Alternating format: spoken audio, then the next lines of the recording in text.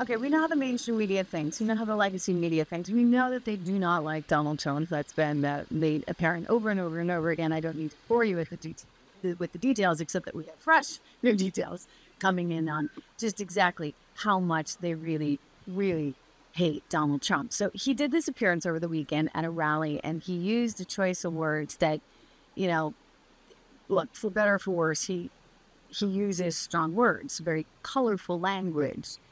And unlike when they do this on the left and Joe Biden uses colorful language, I mean, when he refers to grown men that are black as boy and it gets no coverage whatsoever, when Donald Trump does something, it gets a lot of coverage, like coverage on steroids. And then it gets twisted and manipulated. And so the next thing you know, you're reading about a bloodbath everywhere, and he's effectively threatening civil war if he doesn't win. And so I am, here in paradise, working from paradise, back later tonight. So tomorrow at home base, but I'm here in paradise, and I'm like, wait, what is going on? What are they talking about? Bloodbath, bloodbath, bloodbath. And so I decided I wanted to go back and watch the original clip.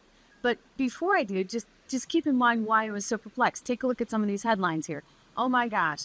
Trump says there will be a bloodbath if he loses in 2024 election, ramps up anti-migrant talk. He warns of bloodbath, absurd and violent, slams Trump's campaign. I mean, it goes on and on. Rolling Stone says, Trump says there will be a bloodbath and elections will end if he isn't reelected.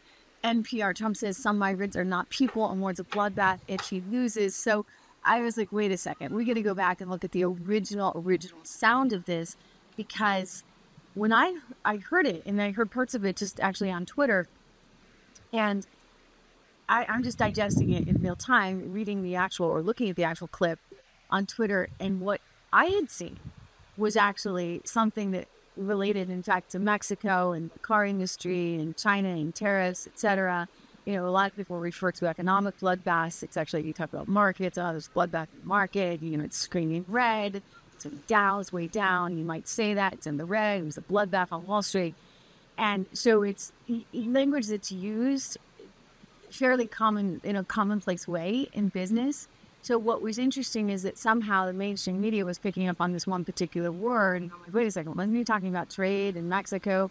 But let's go back and watch it together, because you ought to hear exactly what he heard so that you can make your own judgment, of course, right? That's what's important in all of this, that you don't take the mainstream media's word for anything. Take a look. Roy, Mexico has taken, over a period of 30 years, 34% of the automobile manufacturing business in our country. Think of it, went to Mexico.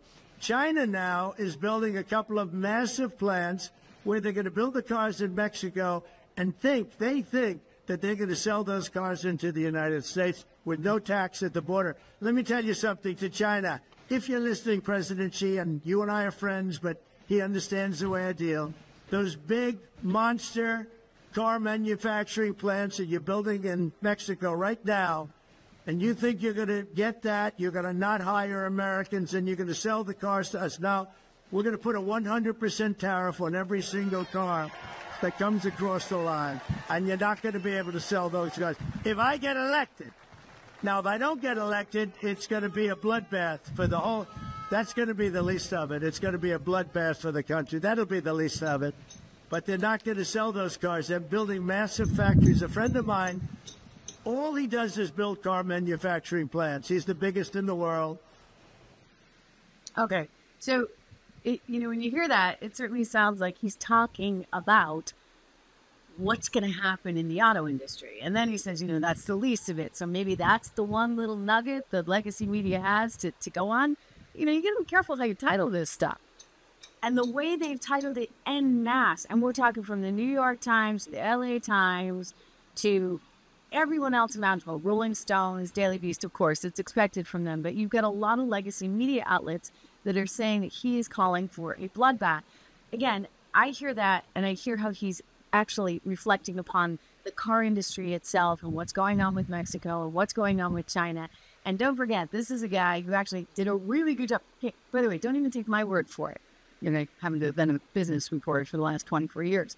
But you don't need to take my word for it. You can go back and look at Jamie Dimon, who's the CEO of JP Morgan Chase, who said, look, the guy had terrific policy on China. He did a good job dealing with China, and he was able to use tariffs and the threat of trade issues very, very effectively. And to me, isn't that what you want to be able to do? Don't you want to be able to use the economic power, the economic might of the United States of America to basically be able to encourage, and I say that with a positive spin, your foes to do what's needed for the benefit of the U.S., right? Why do you immediately want to go to weaponry and fighting, etc.? To me, you use every economic sanction, every economic tool you possibly can. And this is what he's referring to here. So again, knowing that bloodbath can actually refer to the markets and to an economic situation. In fact, we looked this up in the dictionary, and it's the third definition, interestingly enough. Yes, the third definition of bloodbath. And yet that's not how it's being interpreted in any way, shape, or form. You know, I remember when they did this to him in March 2020 with coronavirus. I think he referred to something like the coronavirus impeachment scam, but he was referring to it metaphorically, right? Like they were trying to go after him in a political way. Once again, they're extracting something from his words and making it, once that headline's in print, making it their own and very, very negative against him. So now you get the likes of Nancy Pelosi and everybody else out there hitting the cable airwaves saying, how dare he, how dare he, how dare he. I mean, it's total freak out, which is, you know, of course, to be expected, but nonetheless disappointing in that this is so important right now. I mean, we're in a really important time, and we do have economic issues that are insanely challenging. And if we don't have the right team in place, and he had a good economic team, it's why median incomes actually went up for the first time in 50 years under his administration. If you don't have the right economic team in there to manage this crisis, economically, trade-wise, border-wise, internationally speaking, then you're going to continue to run into troubles. But look, any which way you slice it, every single quote you see shows you that he's ahead. And this is what is so fundamentally scary for them, for the legacy media. So they're going to continue to paint this in the most negative possible way they can. And so anything he says can and will be used against him. And it's almost like an orchestrated effort. I mean, how can this not be an orchestrated effort when you're seeing things like this? And again, I'm just putting them up on the screen here for you to see how there's a chorus of media outlets all saying the exact same thing. Listen, I've worked in the media long enough to know exactly how this works. And it works by them all being in sync. They all develop the same title. Look, it happened to me. Like, they put words in my mouth. The next thing I know, I'm reading a headline. I never actually, speaking of coronavirus impeachment scams, I never actually said those words. It was a graphic above my shoulder on the left, but they accused me of saying something that I actually had not said at all.